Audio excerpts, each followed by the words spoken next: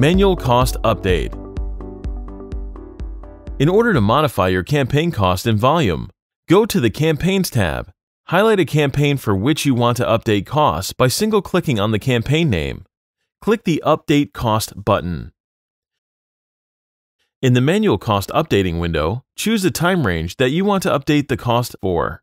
Next, choose the appropriate time zone from the drop-down list. In the Cost field, specify the cost amount. Make sure that the time range, time zone, and cost correlates to what is recorded on the source. Hit Save.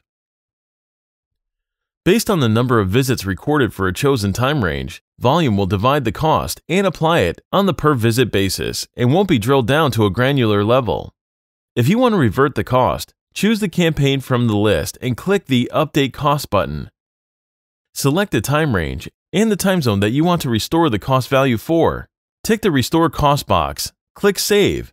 This will revert the values that were registered before the Update Cost feature was used. Remember that Manual Cost Update can be performed up to 15 times for a given hour. This applies also to restoring costs. After that, you will not be able to update or restore the cost for this hour. Thank you for watching.